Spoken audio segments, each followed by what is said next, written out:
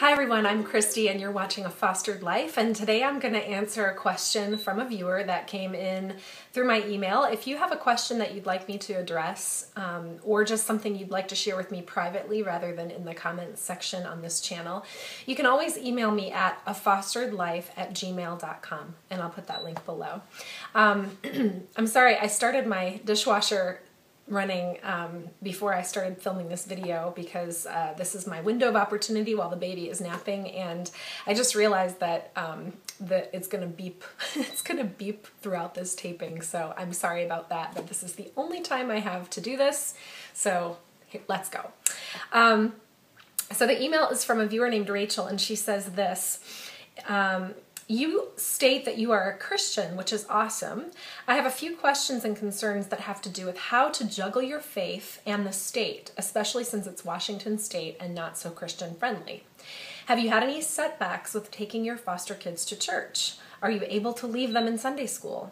I know everything is based on each individual child and differs, but just hearing about another person's journey is so helpful. Well, I'm happy to share about this part of our journey, and thank you for asking, Rachel.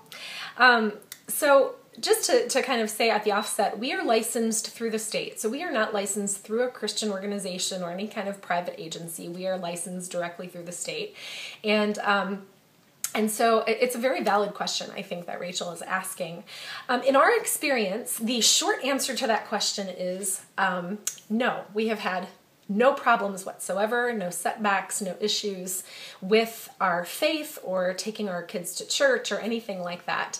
That's the short answer, and I want to give a little bit longer answer because I think that it warrants a little more detail that might be interesting or helpful. So the first thing I'll say is that actually being involved in church has been very helpful in our journey as foster parents.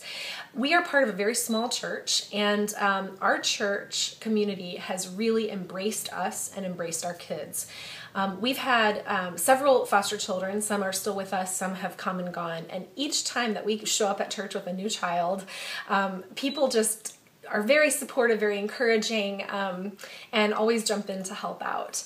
So that's something I'll say. Also, kids love routine, and we have found that, especially the older children who've been with us, who are old enough to kind of understand days of the week and routines and things like that, they've loved knowing that every Sunday we're going to church. It's Sunday, it's church day. And kids that have been with us who are old enough to appreciate that, they love the predictability of that. So, you know, the faith component aside, just the routine of going to church every Sunday has been really helpful, especially with older kids that have been with us. In terms of leaving them in Sunday school, I would say a couple of things. The first is, by all means, I think it's ideal that you could leave your kids in Sunday school. It gives them a chance to be with peers. It gives them a chance to engage with church kind of at a level that is maybe more age appropriate, especially if they're younger. The only caveat or warning I would say is that if you have a foster child in your care, you are responsible for that child at all times. And, you know, when they go off to school, the school is responsible for that child. So once you've put that child in school, you're not held responsible for what happens at school.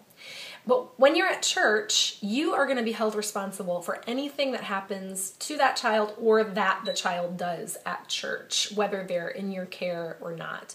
We had one incident when one of our foster children did something at church, and it was not serious. No one was hurt or anything like that, but it did result in my husband and I getting written up for failure to supervise. And it was a good lesson to us that if you're responsible for your kid no matter where you are.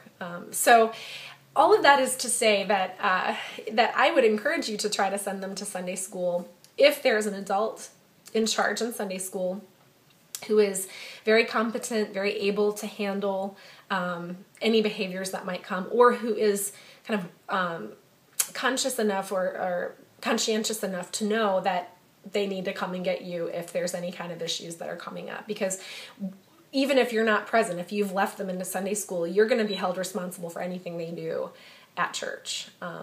or anything that's done to them as well. So take them to Sunday school, but maybe volunteer in the Sunday school classroom so that you can be in there too. Get creative with how you can include your child in Sunday school. We've had lots of times when our kids have done great, and we've had times when we've had to get involved and go in. So.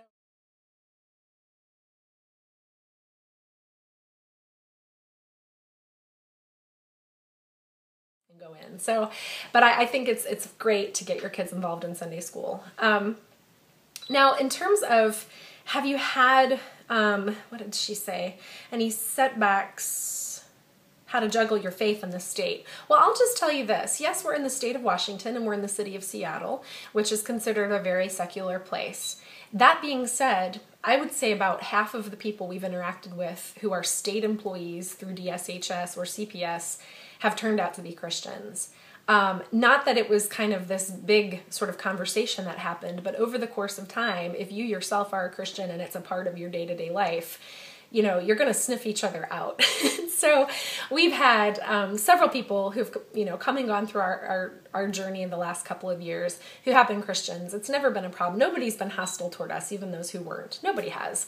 Now, that being said, we are not the the way we practice our faith is not terribly confrontational, and it's also not terribly explicit, I guess.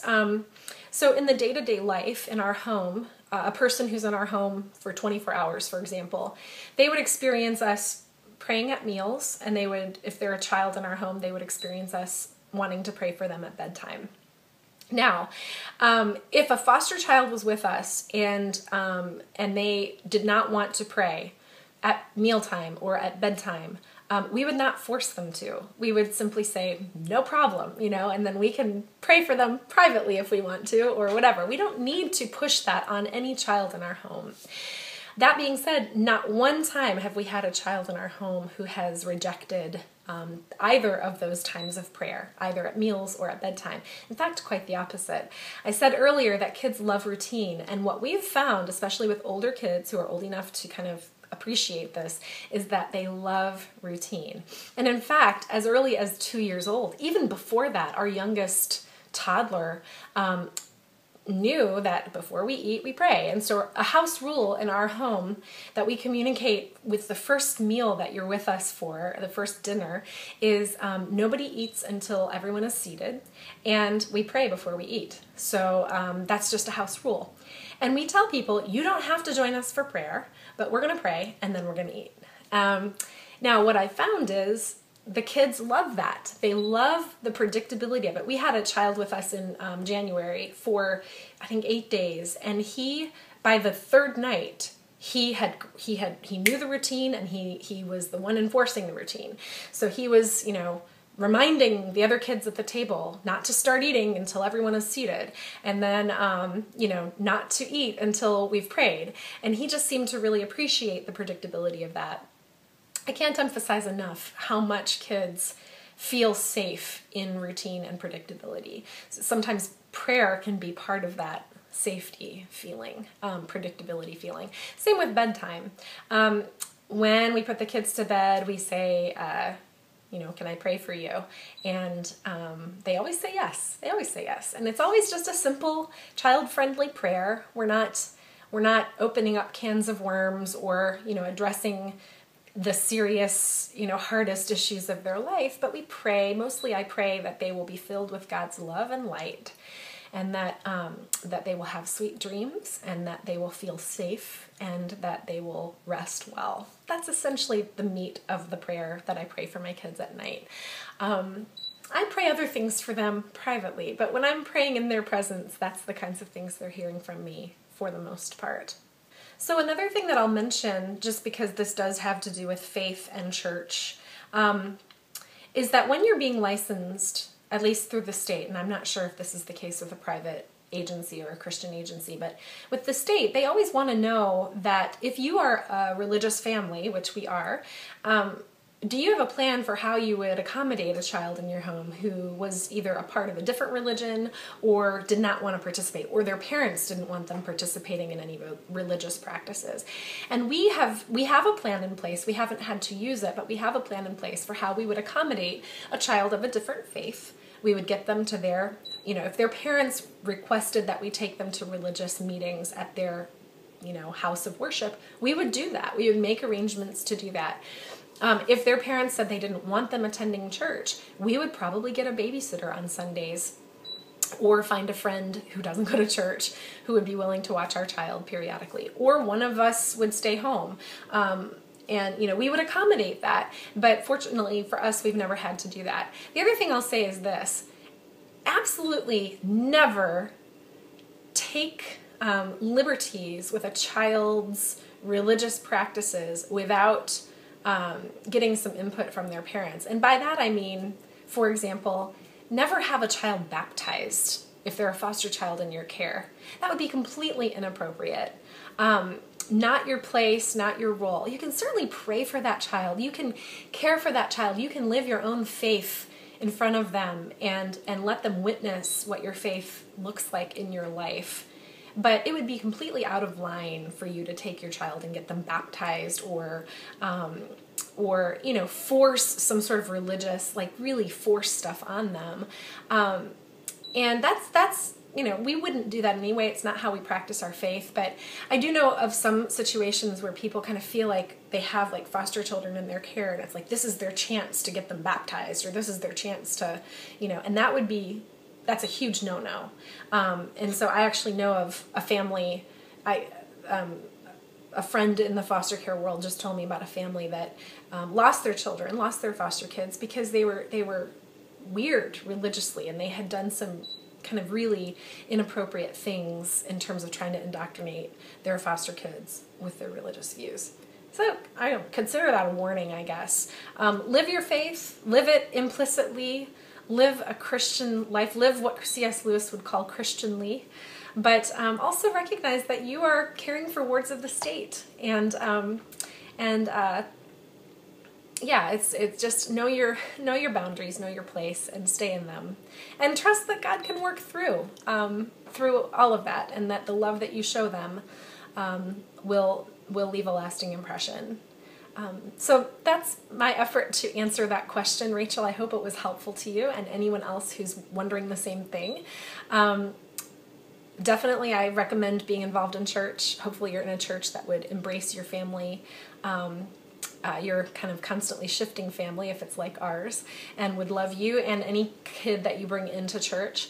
Know that you need to keep a close eye on them, that it's your responsibility at church to make sure that they stay safe and that they keep others safe, and just love them well, and live invitationally, and trust that God is at work in and through you and in and through them. Thanks so much for watching, and I'll see you next time.